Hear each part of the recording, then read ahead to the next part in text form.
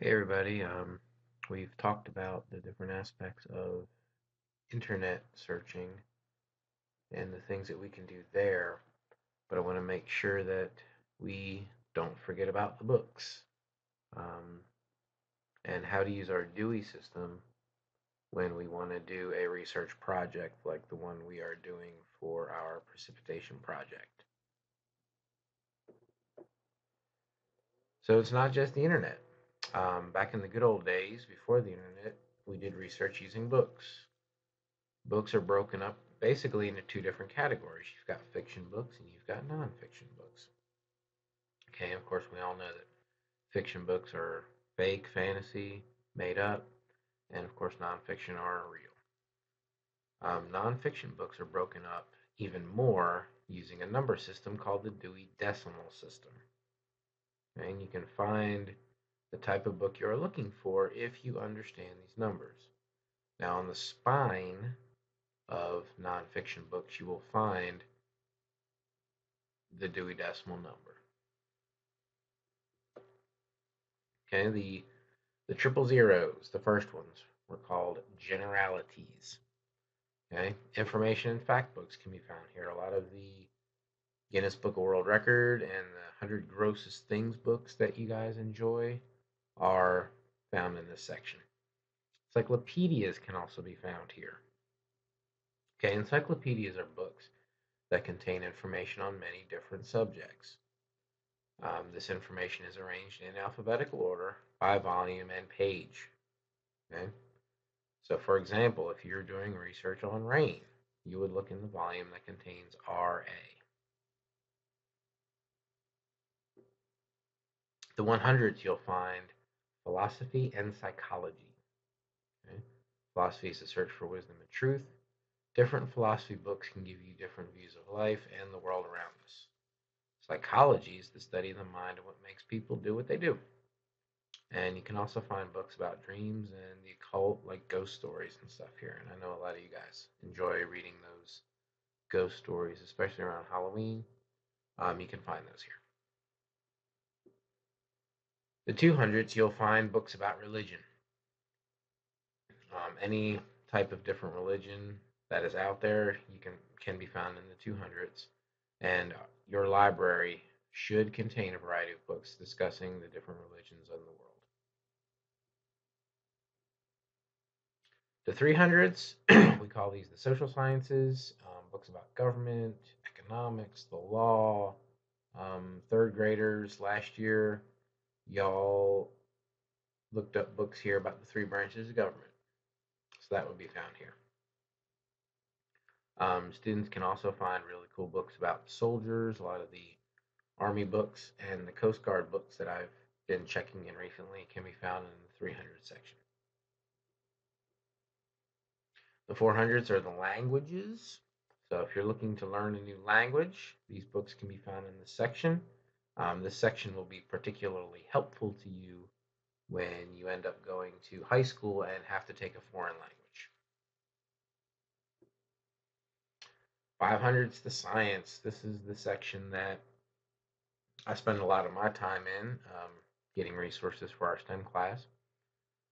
This section contains books about all the different sciences, astronomy, chemistry, earth science, plants, animal books can be found here.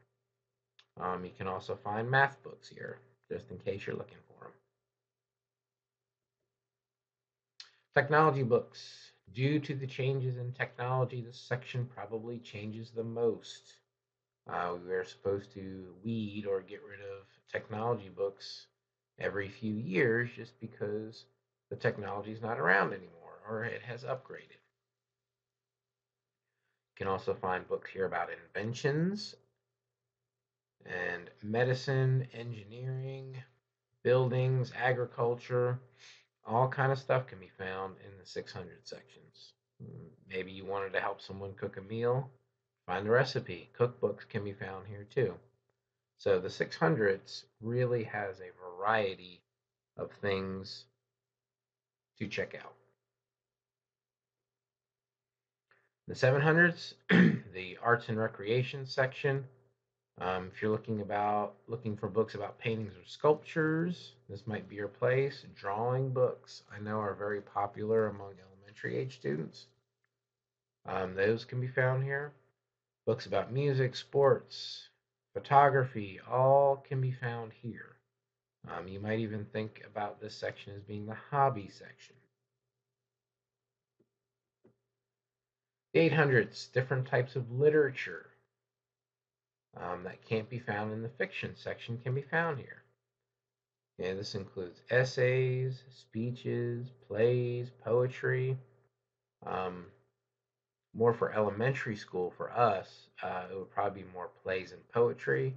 But in the public library, you would find essays and speeches and all kinds of cool stuff. And the 800s are also broken up into different languages. So, for example, if you're looking for French poetry, you would find it in the 840s. German poetry would be in another section. Italian poetry would be in another section of the 800s. The 900s, you have history and geography, another section that is chock full of stuff. If you need a book to do a report on the Civil War, this is a section you need to look. Each section of the 900s is broken up by region.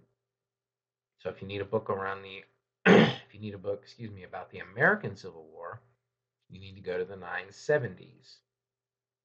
African history, European history, Asian history all have a different section in the 900s. You may also find a lot of biographies here. Biographies are found in 921, and they are arranged alphabetically by the subject's last name. So if you want a book about Abraham Lincoln, you would find that before a book about Jackie Robinson. And that's pretty much the Dewey system. It's broken down by number category so that any type of nonfiction book that you're looking for can be easily found if you understand the Dewey system. Just remember, the internet is a wonderful place to find information about a subject. Just don't forget about print materials when you're doing research. Sometimes there's a lot of websites out there that are unreliable, not credible. The person maybe didn't do the research or they just typed in some stuff. Books aren't like that because books had to be edited, resources checked, so they might be a little bit more reliable than some of the stuff that is on the internet. So just keep that in mind. Um, Even in the day and age where we can access the internet from our telephones, just remember that books and print materials are still out there to help you out. They are a good source to find information that you're looking for. So good luck and happy hunting.